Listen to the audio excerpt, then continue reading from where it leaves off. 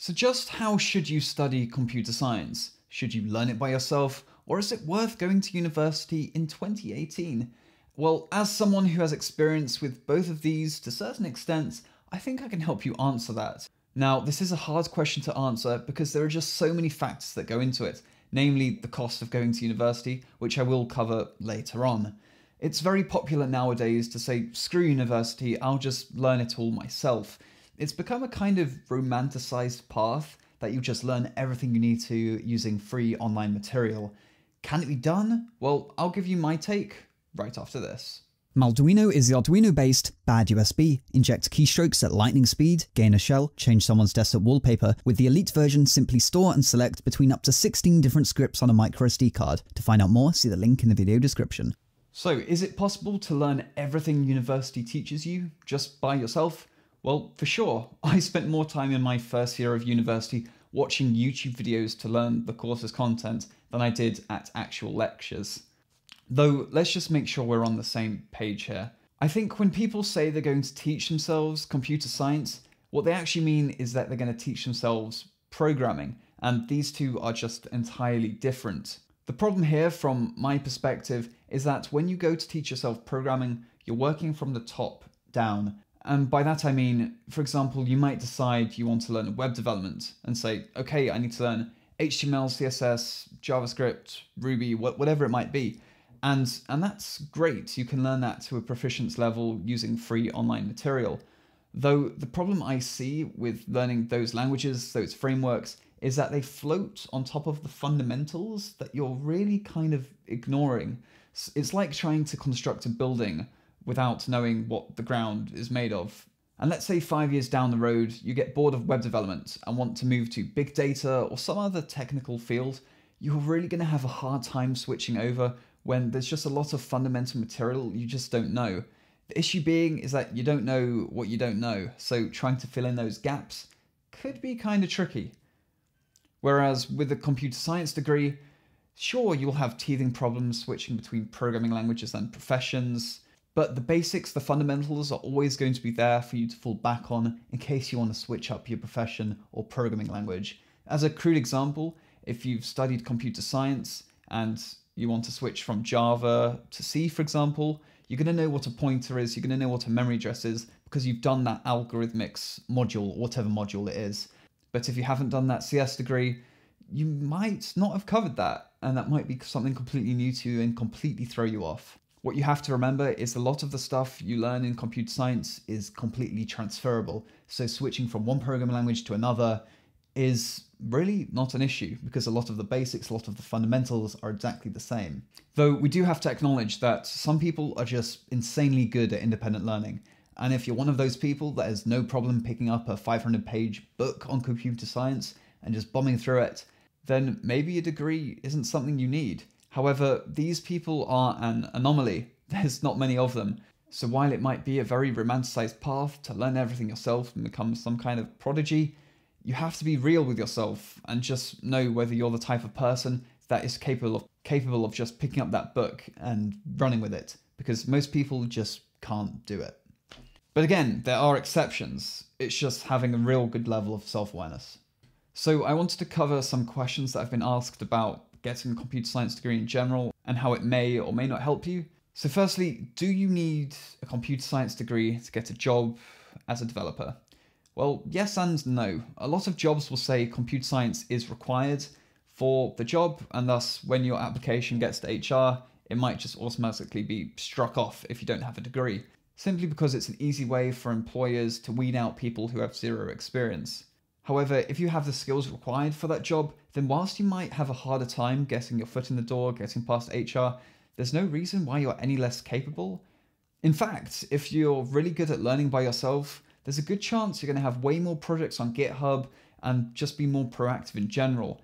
And there's a good chance you may have created a name for yourself with those projects, and employers may even reach out to you to offer you work without you even having to lift a finger. Though again, this is a very romanticized position, which I reckon most people simply aren't capable of. I know many people who watch my videos are interested in cybersecurity. It's definitely in right now. So I've been asked whether it's a good idea to just jump straight into a cybersecurity degree and just forget about the computer science. Because after all, cybersecurity is just a subset of computer science. So if you know that's what you're interested in, you might as well jump into that, right? Well, I would issue a word of caution with that, because I think a lot of these degrees that are just popping up are simply in response to the massive demand for cybersecurity. I would highly recommend looking at the content of these courses to see what they actually contain, because I've had a look at a few of them in preparation for this video, and a lot of them seem real basic. So I would be wary with choosing a cybersecurity degree. And even in researching for this video, I looked at what universities offer those type of degrees, and it seems to be only the lower echelon of universities that, the Oxfords, the Cambridges of this world simply aren't offering the cybersecurity degrees. Even some of the middle ones, they're just not doing it. And maybe that's for a reason. I don't know, but that's just my observations. And remember, you can always go and get a cybersecurity master's after you've done your degree.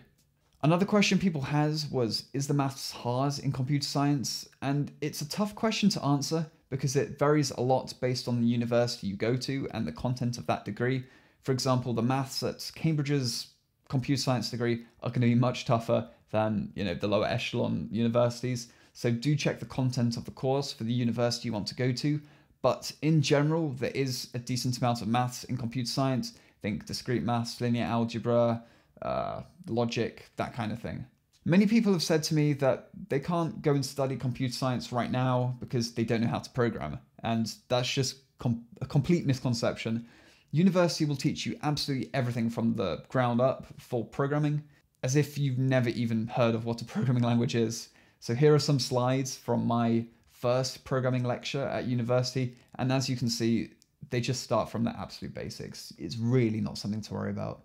So overall, when it comes to the question of going to university or not, there's no real litmus test. It just takes a ton of self-awareness to know how you learn best. I would say if you are very much a beginner, and by that I mean you've got your hello worlds out the way, maybe you've done a few small projects in a couple of different programming languages, but other than that, you don't really know what to do to get to where you want to go, then I would say a computer science degree is a great option because it just provides you with that framework and support that will enable you to get ahead. Though if you are pretty proficient at programming, maybe you've done work for several clients, and by that I don't mean making websites on Fiverr, that doesn't count. If you're earning a real decent amount of money through client work, perhaps you do a bunch of bug bounties, whatever it may be, an amount of money that's enough to sustain you. Not because you need to be sustained, maybe you're still living with your parents, but if you're earning a decent amount of money, then that's the market telling you that functionally you're already at that level of someone who's already graduated. So maybe you're in a better position to go at it yourself and you'd learn a lot faster that way than having to go through the whole computer science degree. Though at the end of the day, if you honestly believe you can go at it by yourself, there are a ton of online courses that you can go with. For example, for cybersecurity, there is the OSCP, which is an online course I'm sure a load of you will have heard of. And in all honesty, there's not much downside in taking a gap year, going at it by yourself, and if it doesn't go to plan, you could always go to university the next year. Something else I haven't really touched on is the price of going to university. I know it's a massive deal in the US with student debt, though that's not really something I know about, so I'm going to skip over that. Though if you live in a European country where tuition is free or cheap, then I would strongly suggest considering going to university, because at that point there's almost no downside. Given of course it is a solid degree and you're not learning HTML. And if you do live in the UK, which I do have experience with, where the cost of university is apparently debilitating and will saddle you with debt for the rest of your life, don't believe that, it's nonsense. It's a common misconception that a British degree will financially ruin you. I'll leave a link in the description to a video which I urge you to watch if you live in the UK. Watching this video just completely changed my perspective on student debt. So please watch that video if you live in the UK. I'm sure there will be disagreements here, and leave those in the comments because I want to know what you guys think. Other than that, if you like this video, make sure to like it, subscribe if you haven't already, and of course, stay tuned for more hacking videos. Have a good one.